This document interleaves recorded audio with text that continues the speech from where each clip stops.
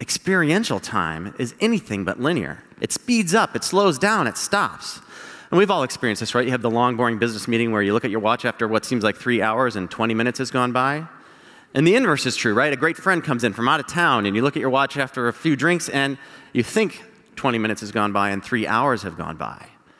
But what made me crazy and fueled my obsession was this notion that time itself was accelerating, that each summer was getting shorter than the last.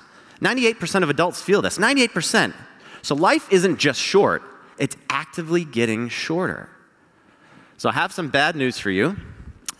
I've graphed this, I've done the math, and it's way worse than you think. When I made this graph, I was 43 years old, and according to the actual tables of somebody my height and weight, my life expectancy was 86. And I look around the room, there's a variety of ages here, but on average, we're not too far apart, so you're about half done, right?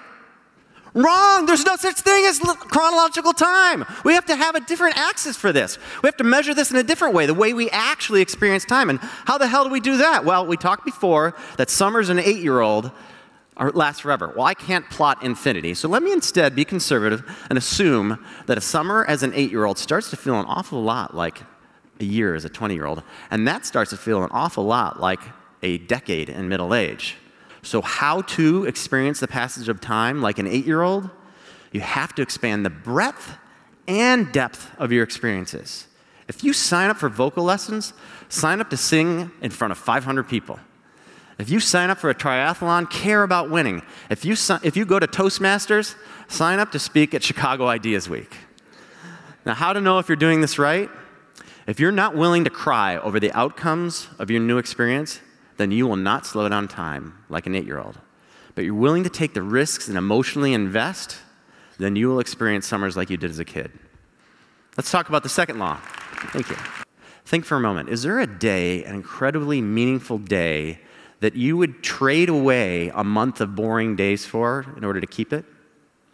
Take it to that extreme. Is there a minute, a moment of such scintillating beauty, of such gravity, intensity, and meaning that you would trade away an entire year of routine days for it? Well, what if you could orchestrate and design 5 of those a year or 10 of those a year? If you could do that, you wouldn't live 43 more years, you would live 430 more years. And there's a man who's done exactly that, and his name was Eugene Kelly. Eugene Kelly was the CEO of KPMG, and at age 57, Eugene Kelly was diagnosed with terminal brain cancer and given 90 days to live. What he did next was amazing.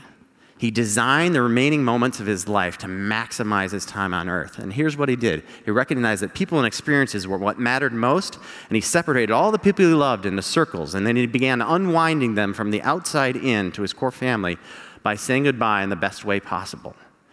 So for the outer circles, peers, mentors, coworkers, he would just have a phone call or walk in the park, and he would express his gratitude for everything they'd done for him, and then he would say goodbye forever because he would not have time to say goodbye again.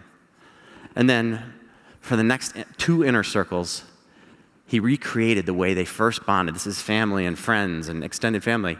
And they would do whatever they did the first time they met or when they really bonded, a baseball game or a specific restaurant. And it was right around this time that his experience with time began to morph, and he recognized that it was changing, and he began to create what he called, in his own words, perfect moments where time stopped. And finally, the most intense, his nuclear family and best friends, he had to say goodbye forever to them as well. And for them, he created bucket list experiences, things they would remember long after he was gone. And finally, the hardest part of all, he had to unwind and say goodbye to his 14-year-old daughter forever. And for her, he planned a trip to Prague and then to visit the Inuit. And if you remember anything from today, remember this. Right around 30 days into his last 90 days, Eugene Kelly recognized something that has fundamentally changed my life. He realized that he was going to live longer than if he had never gotten cancer at all. I love the last 2 lines in Eugene Kelly's book. The chapter begins with, "I was blessed. I was told I had 3 months to live." Every man dies. Not every man really lives. I don't know about you, but I want to really live. There's no such thing as chronological time.